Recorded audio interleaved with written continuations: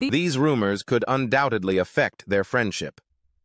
Although Momoa and Affleck share a close bond, the news of the divorce and Momoa's actions might stir some tension between them.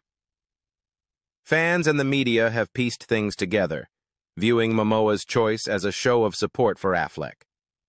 Matt Damon and Ben Affleck boast one of the longest-lasting friendships in Hollywood. Growing up together in Cambridge, Massachusetts, their relationship strengthened even more when they co-wrote and starred in the 1997 hit Good Will Hunting, which earned them an Oscar for Best Original Screenplay.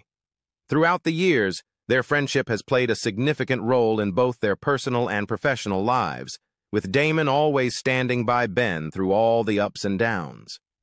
Recently, reports have suggested that Damon hasn't been too pleased with Ben rekindling his relationship with Jennifer Lopez. According to insiders, Damon has had doubts ever since the couple reunited in 2021. Sources close to Damon have shared that he even tried to talk Ben out of getting back together with Lopez, reminding him of the overwhelming media attention and the stress they endured during their first relationship in the early 2000s. Damon's concern seems to stem from genuine friendship.